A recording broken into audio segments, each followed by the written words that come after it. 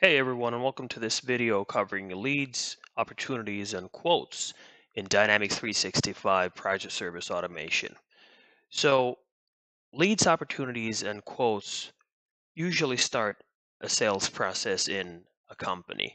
And if you've used Dynamics 365 Customer Engagement Sales app, you've probably worked with leads, opportunities, and quotes before. And in Project Service Automation, those three different features aren't really that too different from the sales application. So let's hop in the system and see how kind of the beginning of the sales process in project service automation works in the context of leads, opportunities, and quotes. So I'm here in the system and I've pre-populated some fields for the sake of brevity.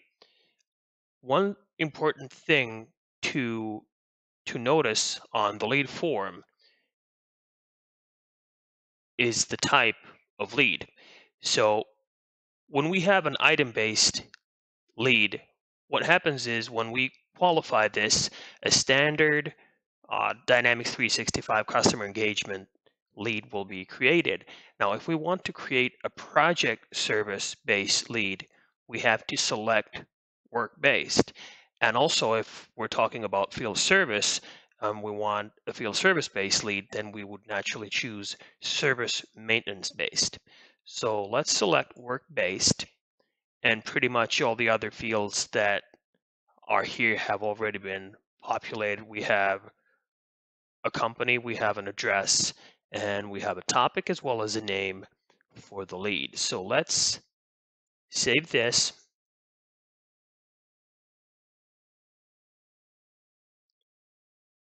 And then let's qualify this lead. Now, as we have a company defined, we'll also get an account for this lead.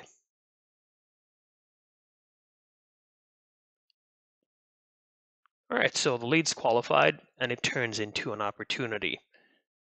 And we can just check that the account's been created as well. Here we go. All right, so let's hop back to the opportunity form.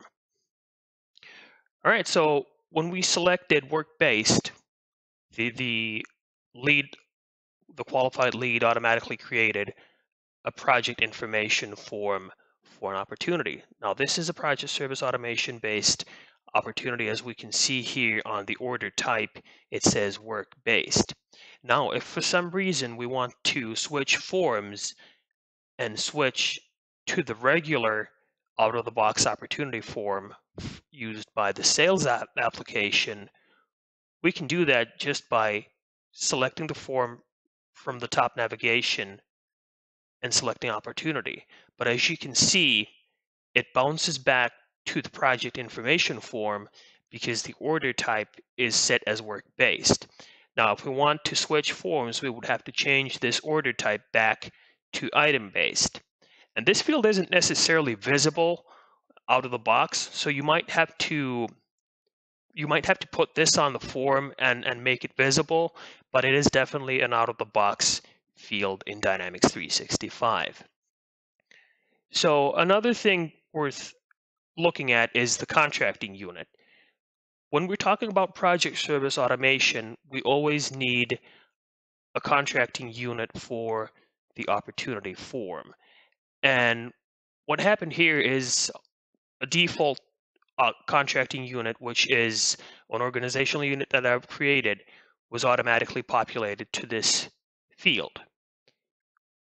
Another fields that are on the opportunity entity are also the product price list. Now, if I want to sell products, then I would choose a product price list right here. And as you can see, it's defaulted to my project-based price list. So I want to change this and choose a product price list that has some products on it. All right, pretty much the other fields are standard fields that you might be familiar with from the Dynamics 365 sales application. So we're not going to look at those in more detail. But when we scroll down, we'll come to opportunity lines, and as you can see, we have project-based lines as well as product-based lines. Now, for the purpose of this video is to focus on PSA. So what we'll do is we'll create a project-based line as an example. So let's give her just a sec to load. And sometimes it might default to product type product. So we'll just select project-based service from the option set.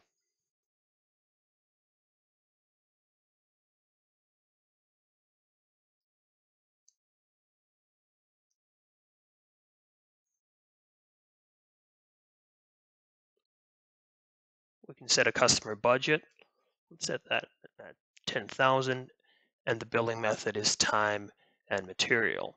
There's not a lot of other information that can be filled, and actually what the purpose of the project-based lines is that when we fill these and then create a quote, the quote will have the lines that we have just created on it. Now, we can leave those lines blank. We can leave the project-based lines blank and not fill them up. And then just when we build a quote, we can just fill those lines on the quote as we go. So there's really two different kinds of approaches to this. All right, so now that we've pretty much filled everything on the opportunity form, the next is building a quote. So let's click on Add Quote Record, and a pop-up window will appear with the basic information for a project quote. Now again, this is important. When you're making a quote off of a project information form, you will get a project information quote form. Now, if this doesn't for some reason happen, you have to be careful and look at the form type and be sure to select project information if you want to select a quote that's used with project service automation. And that's because when you close this quote as one, this quote will actually turn into a project contract. And that project contract will be then used kind of as a backbone for everything that you do financially, and you'll eventually tie your projects to the project contract that's formed based off of this quote.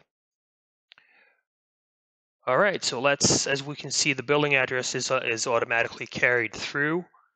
We have our potential customer, our contracting unit, our opportunity, our product price list, etc., already pre-populated on the form. And here we have that project-based line that we filled on the opportunity. We can see that on the quote right here. So if we double click on this line, we can add some additional details on the quote. So let's make this a time and material that includes time and expense.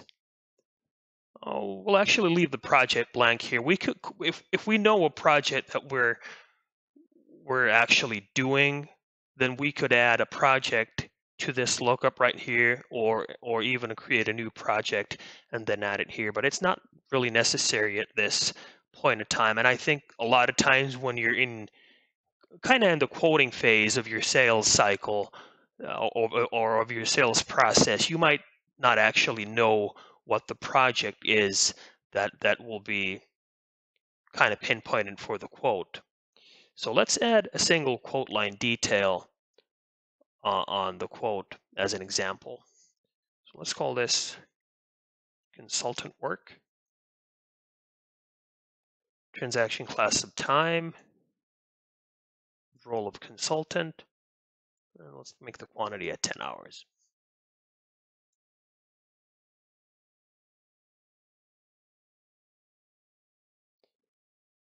So when I qualified the lead and the account was created, I didn't actually go on the account and assign a project-based price list for that specific account.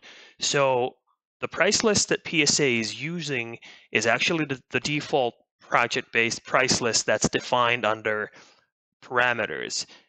And price lists is something that I've covered in a different video, sir. So we're not diving too deep into that.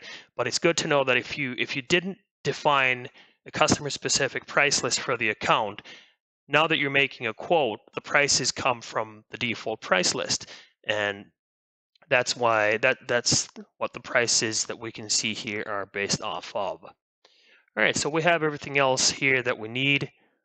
We could set up invoice schedules already if we know those, but they're really not, I think, in kind of in a quote phase, I don't think those are necessarily required. So we have our quote line all set, and the quote is all set. So I already closed out of there, and as we can see, the quote appears right here on the opportunity. So let's actually make another quote as well, and then let's see what happens when I close one of these quotes as one.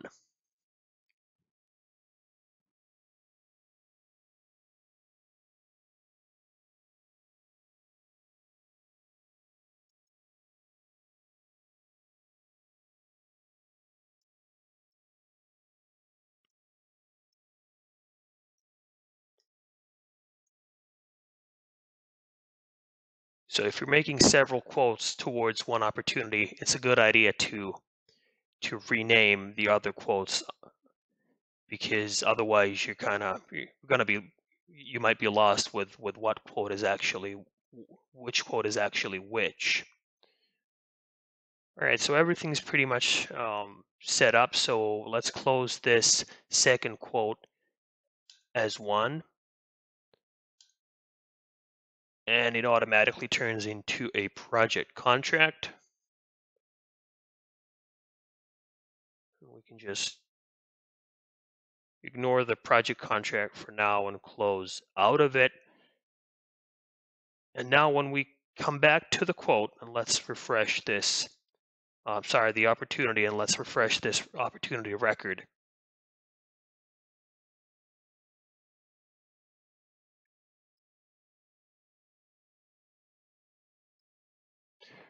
When we come back to this opportunity, we can see that when we closed a quote as one, the other quote was actually closed automatically.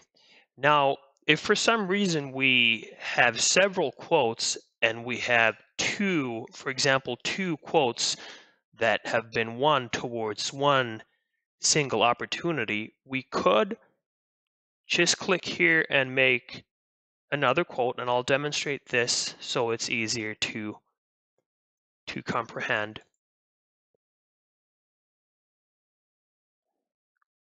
We can just create another quote and close that as one as well to have two one quotes on the opportunity. Let's name this quote 3, and let's close it as one.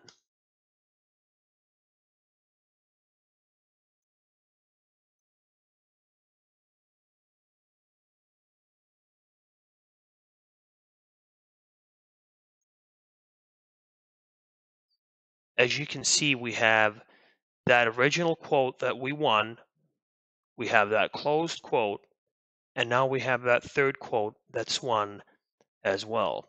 So if in your sales process you might have two one quotes towards a single opportunity, it is possible. Simply create another quote after you've closed the first one as one.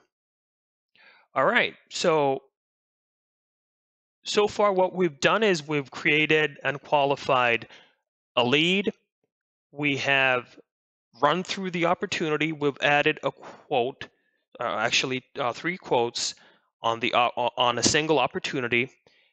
We've converted those quotes to project contracts, and now moving forward, next thing that would actually happen is plan our project work. So we would attach a project or several projects towards those project contracts that we've just made. And then we would resource those projects and submit times and expenses and eventually invoice those projects to kind of end our sales and our project process. So I hope this quick video has, kind of given you a bit of insight as to how to use quotes and leads and opportunities and quotes in Dynamics 365 project service automation. I wish you a good day and have a good one.